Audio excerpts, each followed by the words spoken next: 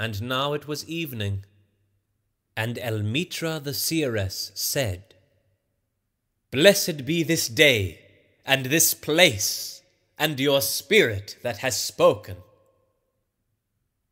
And he answered,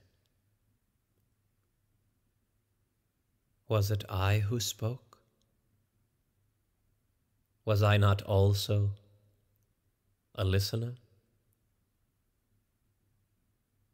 Then he descended the steps of the temple, and all the people followed him. And he reached his ship, and stood upon the deck. And facing the people again, he raised his voice and said, "People of Orphalese, the wind bids me leave you. Less hasty am I than the wind, yet I must go. We wanderers, ever seeking the lonelier way, begin no day where we have ended another day. And no sunrise finds us where sunset left us. Even while the earth sleeps, we travel. We are the seeds of the tenacious plant, and it is in our ripeness and our fullness of heart that we are given to the wind and are scattered. Brief were my days among you, and briefer still the words I have spoken. But should my voice fade in your ears, and my love vanish in your memory, then I will come again, and with a richer heart and lips more yielding to the Spirit will I speak. Yea, I shall return with the tide, and though death may hide me, and the greater silence enfold me, yet again will I seek your understanding. And not in vain will I seek. If aught I have said is truth, that truth shall reveal itself in a clearer voice, and in words more kin to your thoughts. I go with the wind, people of Orphalese, but not down into emptiness. And if this day is not a fulfillment of your needs and my love, then let it be a promise till another day. Man's needs change, but not his love, nor his desire that his love should satisfy his needs. Know therefore that from the greater silence I shall return. The mist that drifts away at dawn, leaving but dew in the fields, shall rise and gather into a cloud, and then fall down in rain. And not unlike the mist have I been. In the stillness of the night I have walked in your streets, and my spirit has entered your houses, and your heartbeats were in my heart, and your breath was upon my face, and I knew you all. I knew your joy and your pain, and in your sleep your dreams were my dreams. And oftentimes I was among you, a lake among the mountains. I mirrored the summits in you and the bending slopes, and even the passing flocks of your thoughts and your desires. And to my silence came the laughter of your children in streams, and the longing of your youths in rivers. And when they reached my depth, the streams and the rivers ceased not yet to sing. But sweeter still than laughter, and greater than longing, came to me. It was the boundless in you, the vast man in whom you are all but cells and sinews, he in whose chant all your singing is but a soundless throbbing.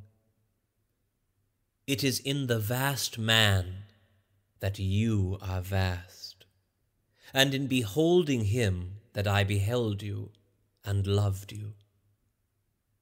For what distances can love reach that are not in that vast sphere? What visions, what expectations, and what presumptions can outsoar that flight? Like a giant oak tree covered with apple blossoms is the vast man in you. His might binds you to the earth. His fragrance lifts you into space.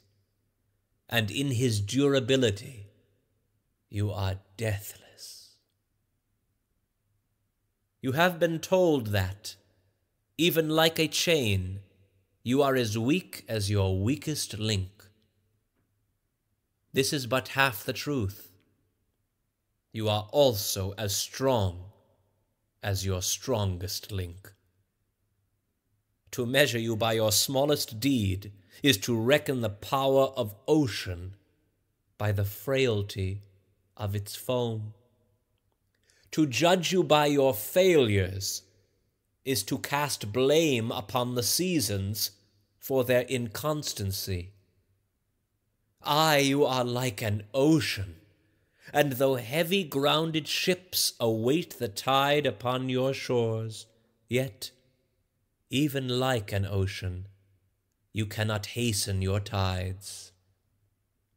And like the seasons you are also, and though in your winter you deny your spring, yet spring, reposing within you, smiles in her drowsiness and is not offended.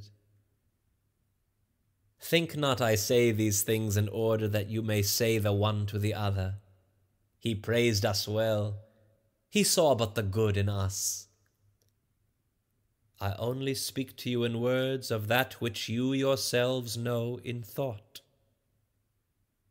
And what is word knowledge but a shadow of wordless knowledge? Your thoughts and my words are waves from a sealed memory that keeps records of our yesterdays, and of the ancient days when the earth knew not us nor herself, and of nights when earth was upwrought with confusion.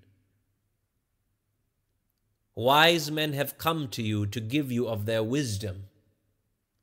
I came to take of your wisdom. And behold, I have found that which is greater than wisdom.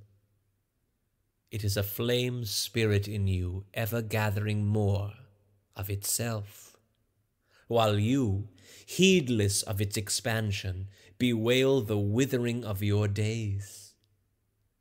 It is life in quest of life, in bodies that fear the grave.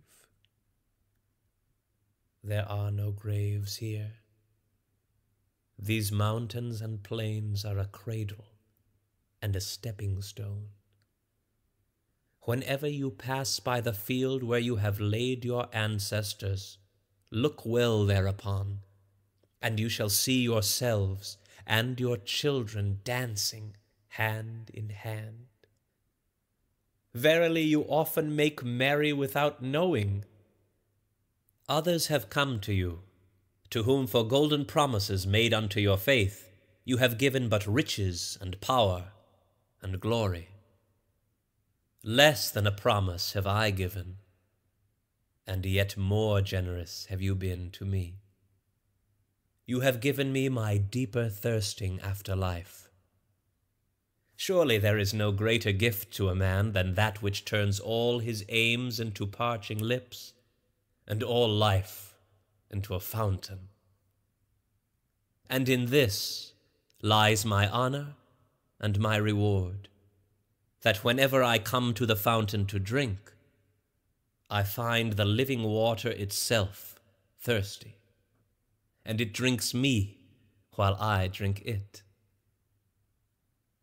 Some of you have deemed me proud and overshy to receive gifts, Too proud indeed am I to receive wages, but not gifts. And though I have eaten berries among the hills when you would have had me sit at your board, and slept in the portico of the temple when you would gladly have sheltered me, yet was it not your loving mindfulness of my days and my nights that made food sweet to my mouth, and girdled my sleep with visions? For this I bless you most. You give much, and know not that you give at all. Verily, the kindness that gazes upon itself in a mirror turns to stone, and a good deed that calls itself by tender names becomes the parent to a curse.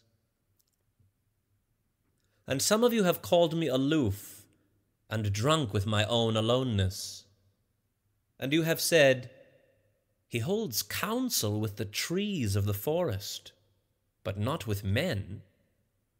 He sits alone on hilltops and looks down upon our city." True it is that I have climbed the hills and walked in remote places. How could I have seen you save from a great height or a great distance? How can one be indeed near unless he be far? And others among you called unto me, not in words, and they said, "Stranger, stranger, lover of unreachable heights, why dwell you among the summits where eagles build their nests? Why seek you the unattainable? What storms would you trap in your net, and what vaporous birds do you hunt in the sky? Come and be one of us. Descend and appease your hunger with our bread, and quench your thirst with our wine." In the solitude of their souls they said these things. But were their solitude deeper, they would have known that I sought but the secret of your joy and your pain, and I hunted only your larger selves that walk the sky. But the hunter was also the hunted, for many of my arrows left my bow, only to seek my own breast. And the flyer was also the creeper, for when my wings were spread in the sun, their shadow upon the earth was a turtle. And I, the believer, was also the doubter. For often have I put my finger in my own wound, that I might have the greater belief in you, and the greater knowledge of you. And it is with this belief and this knowledge that I say, you are not enclosed within your bodies, nor confined to houses or fields. That which is you dwells above the mountain and roves with the wind. It is not a thing that crawls into the sun for warmth, or digs holes into darkness for safety, but a thing free, a spirit that envelops the earth and moves in the ether.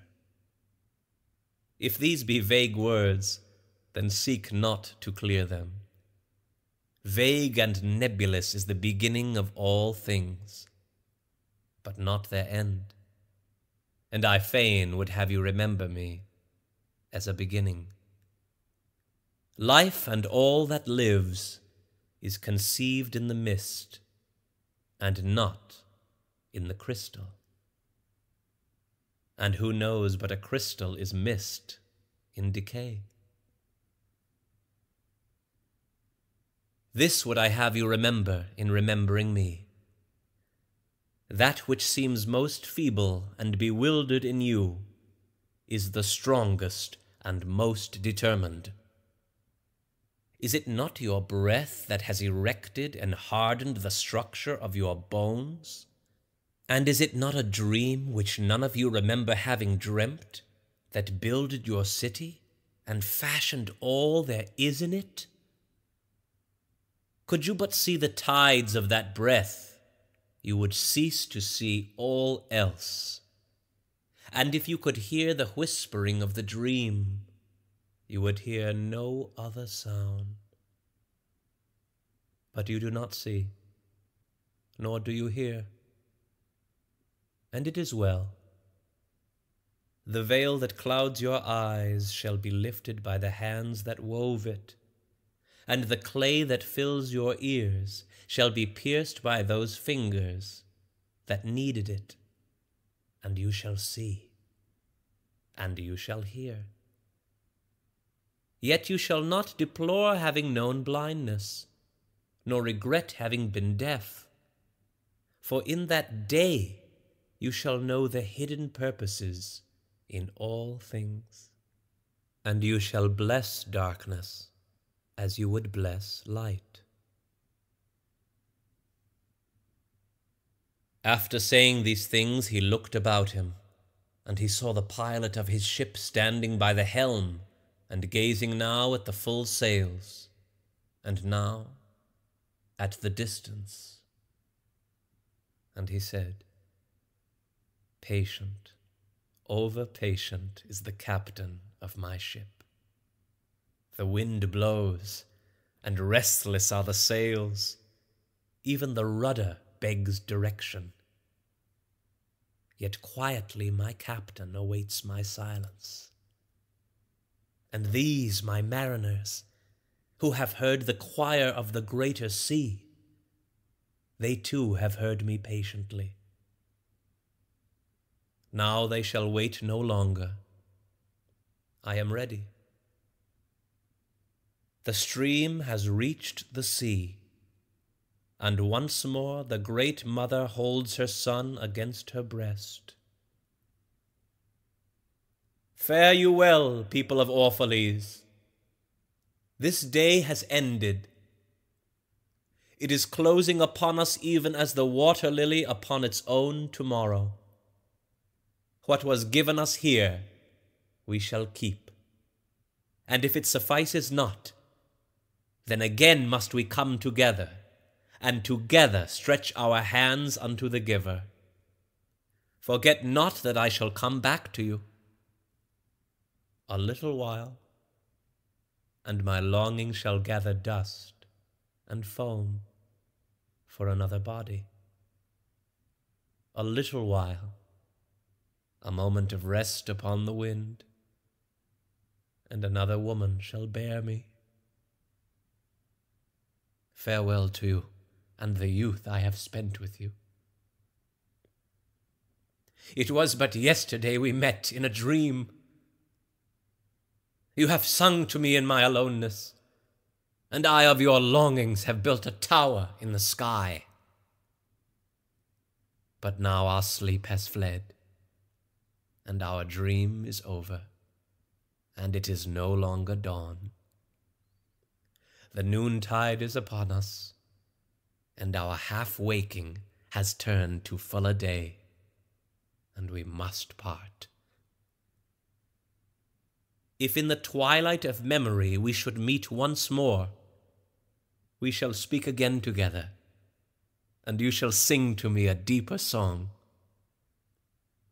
And if our hands should meet in another dream, we shall build another tower in the sky." So saying, he made a signal to the seamen, and straightway they weighed anchor and cast the ship loose from its moorings, and they moved eastward.